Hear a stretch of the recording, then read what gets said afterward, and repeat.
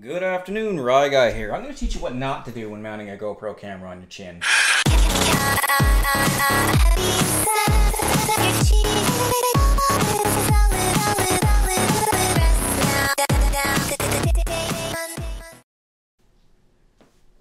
So probably the most popular mount for GoPro cameras for motovlogging are mounted on the helmet, mostly on the chin.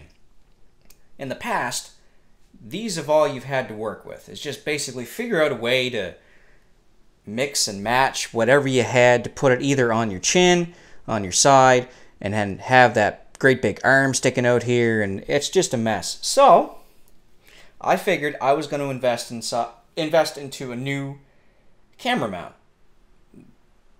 And then I thought, well, I really don't want to put a new camera mount on some old helmets. Plus, I've had that helmet there since I was like 18, and that was given to me. I forget even where I got that thing. This is what you shouldn't do. So you shouldn't screw into your helmet. You shouldn't glue or Velcro anything on the front of it. It just looks horrible, and it's not going to last. So, enter the new helmet I got. 2021 Bell MX-9 Adventure Helmet. I've always liked these adventure helmet styles. This modular helmet I've had back here, that was great for the wintertime. That was great for the summertime. This helmet here, I'm hoping is going to be a good all-round, all-year helmet. I do have a double insulated helmet visor coming for it, but that's not going to be here for a while, hopefully before the snow flies. This Bell helmet, I'm not actually going to talk about this here today. What I'm talking about is the camera mounts that we're going to be putting on this thing. So, I found a company, just doing a quick search, who sells custom-made, to-fit, 3D printed chin mount camera mounts. So, I ordered one. I thought they looked good, so we're actually going to just be doing a quick little review of this thing here today. This is not a paid review. I paid for this with my own money. I paid $52 USD and another $41 USD in order to get it here to Canada. This company is called WannaBes. They are outside of California. I'm just trying to think of Orchard Street, Cherry Valley, California. That's where this thing comes from. Startup company from 3 guys. What I really like about this company is all 3 of these guys ride. So they know what they want, they know what they needed, and they knew what the market needed. So they just went ahead and did it. So I haven't even opened this because the seal hasn't even been popped yet, so we're going to do that now. Nice little cheap Chinese knife. We're going to take a look. Okay, lifetime limited warranty, backed by lifetime replacement guarantee. We don't anticipate any issues, but if anything happens to your mount while you're using it with the helmet it was designed for, just email a picture of the problem, and we'll take care of it. Cool. Made in the USA by family-owned business. So, installations are pretty straightforward. They do have a little QR code here you can go to on your phone. However, they do have a website with YouTube videos available as well too. You can just follow along. It's very simple. Test it, peel the back off, pull back the mount wings because it's going to be here. I'll show you. Rather than just it's going to be, I will show you. So inside the box, sweet. Look at that. They even give you a GoPro camera screw with it. That's good because I lose these things quite often. So here's the mount itself. And oh, look at that. Awesome. I thought I was going to have to do that myself, get a little bit of alcohol. They provide sterile alcohol prep pads. Like anything you're putting on a decal or whatever. You can see this is going to have 3M tape, which is good. It's like I like to see that. Not like off-brand tape. It's actual 3M tape. So there's the mount itself. It is a 3D printed mount. I'm actually not quite sure what the material is. Oh, look at that! They got their logo kind of 3D printed right in there. Not quite sure what material this is made out of, ABS, ASA, or PLA. Kind of feels like ABS. Maybe if the guys from WannaBes want to tell me in the comments section what you actually printed this out of. ABS is quite easy to print. PLA is a little bit easier to print, but not as strong, and ASA is same properties as ABS, so you get some flexibility over time, but it's a little bit more resistant to UV. So hopefully, maybe it is maybe made out of ABS or ASA. Yeah, correct me if I'm wrong. Super simple. 45-degree tilt indicator. Get the perfect camera angle, slim profile, designed to fit your helmet. So this is actually very important. This mount fits one style helmet. It fits this helmet here, which is the MX-9 from Bell. They do have lots of other mounts available on their website, and they do give you some cool decals. Actually, it's pretty high quality decals too. So, you know what I should do? I should actually weigh that up, because it's actually very important to have a lightweight camera mount on the helmet. Any weight that you add to the front of your helmet, or the top of your helmet, or the side of your helmet, does add stress to your neck, because you're adding weight to where it's pulling your helmet in a certain direction. Alright, so I'm going to get my little scale here, and I'm actually going to weigh that up. Alright.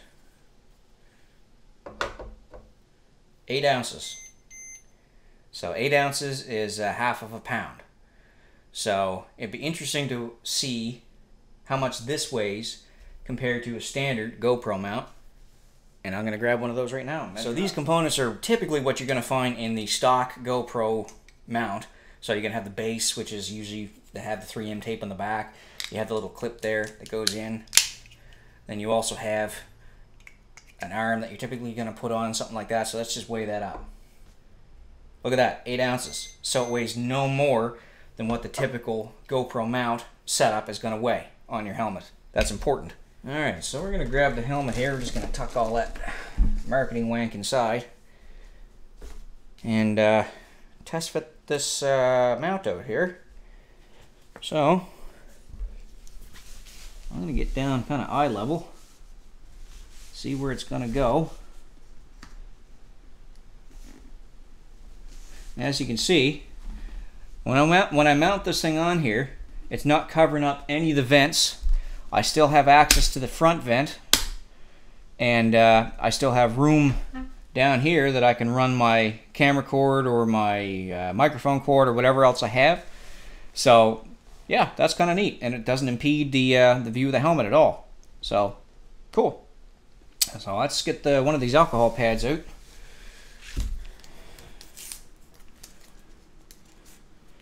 And this is a new helmet, but still, we're just going to do one little more quick test fit. I'm just going to wipe down that so I don't screw up what I've already put on there.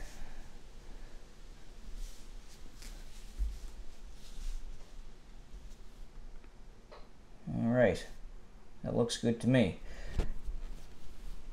And you'll notice right here how it's cut very radius-like. I'm trying to think of the word here. It's cut so that you can actually angle that camera quite far back, because when you're riding, your head is not level. It's typically going to be tilted down like this, which means the camera has to be tilted back a little bit. And the way that that's cut in there is designed so that that camera is going to tilt back and get the proper angle, or else you're just going to be staring at the handlebars. Alright, so let's go for this one shot, one kill thing. So here we go. I got one chance to do this. We gotta pull back on these wings a little bit. That, like that. And like that. And we gotta get the right angle. And we're gonna squeeze.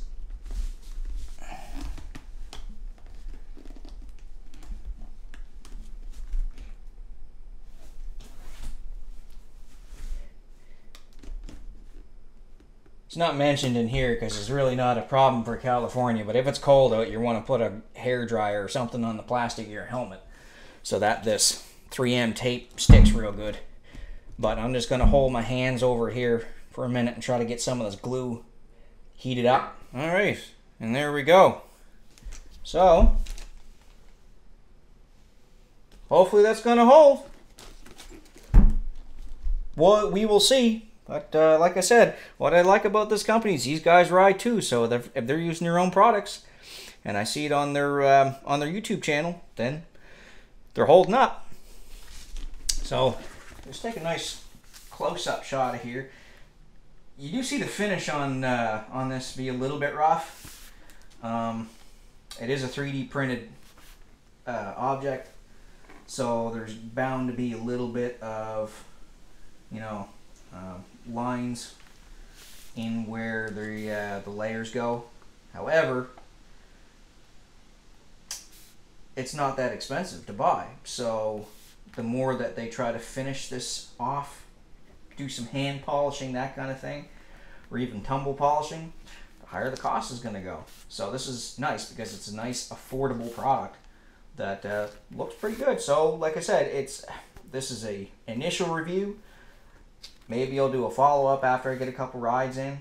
But other than that, I think it's a pretty decent product. So, WannaBes, you can go to Extreme Sports WannaBes on Facebook, WannaBesExtremeSports on YouTube. Looks like Twitter? No. Instagram, Extreme Sports WannaBes, and WannaBes.life, www. That's their website. So I'll just show you right here.